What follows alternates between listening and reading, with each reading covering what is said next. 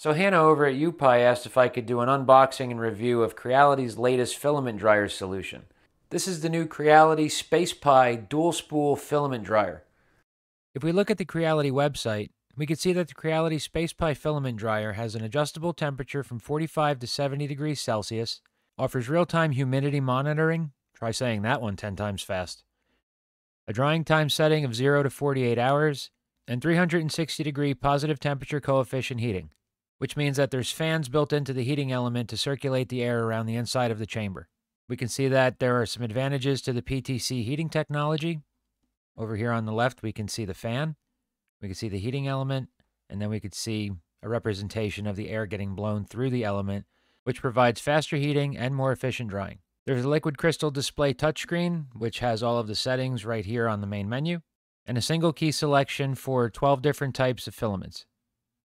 It's compatible with multiple filament diameters, including 1.75 and 2.85 millimeter. So I'm pretty eager to get this thing open, set up, and see how it performs.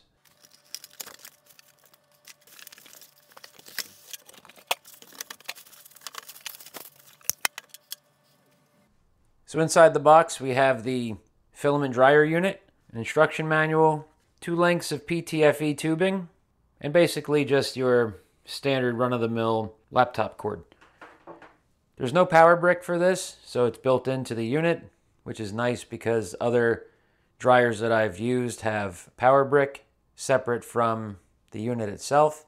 Okay, so I've got it all set up. I've got it plugged into the wall. There is a switch on the back to turn it on. You can see up in the front where the first Bowden tube goes in. There's 2 provisions, one here and one here.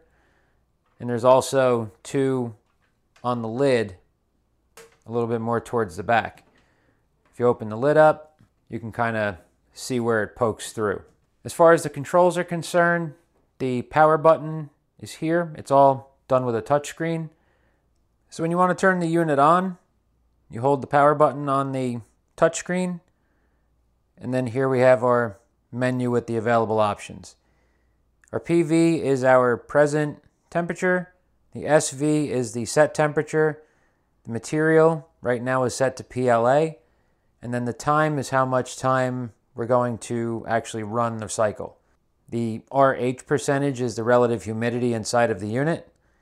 And then going into the gear, if we press that, we can see that it selects the material for us, and then we can use the cursor key up and down to choose the different types of materials. Once you choose the material, press the gear again to go to the time, and then from there you can set the amount of time that you want the cycle to run. Once the unit's turned on, you can hear that there are little fans inside, and if you open the lid, you might be able to hear it a little bit better. But there's 2 heating elements inside of the unit that have fans that will circulate the airflow through the inside of the dryer. And then much like every other dryer, as it runs, the humidity will drop, the temperature will go up, and then the inside of the cabinet or the inside of the unit will then dry the filament.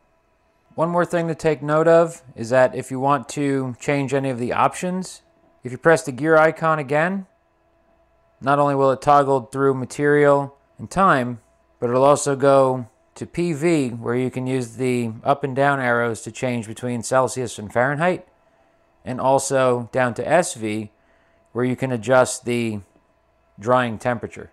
Looking at the inside a little bit, you can see these 2 vents right here. This is where the hot air comes through, and it blows in through this way. And then over here, there's 2 little trap doors, and if we take the trap doors off, you can see that inside of each one, you can put in a silica desiccant to help with the aiding of the drying. Now again, this is designed for 2 spools of filament. There are independent rollers on both sides. So if you wanted to run this, you would just insert PTFE tube, have a little bit sticking out here, take your spool of filament, load it in like so.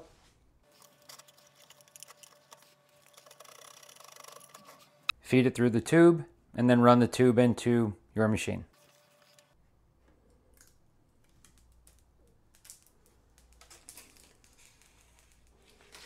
And that's basically it. There's not really much more to say about it. It is a filament dryer. It dries filament. It has a very intuitive user interface. It's got air circulation inside of the unit to speed in the drying process. And if you're in the market for a 2-spool filament dryer, check out the Creality Space Pi dual spool filament dryer.